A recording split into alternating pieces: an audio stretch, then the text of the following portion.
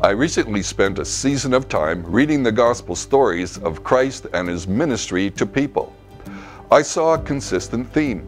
Jesus responded to people's faith. As he saw their faith, then he worked miracles.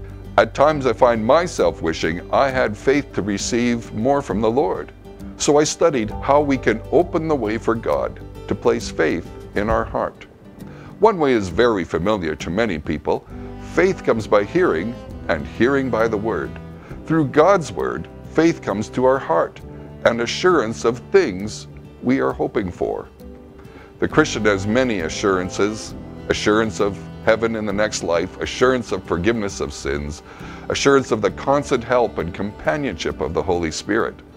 These and others come to us through the Word of God. As we meditate on the promises, we grow a full and complete confidence that they can be fully counted on.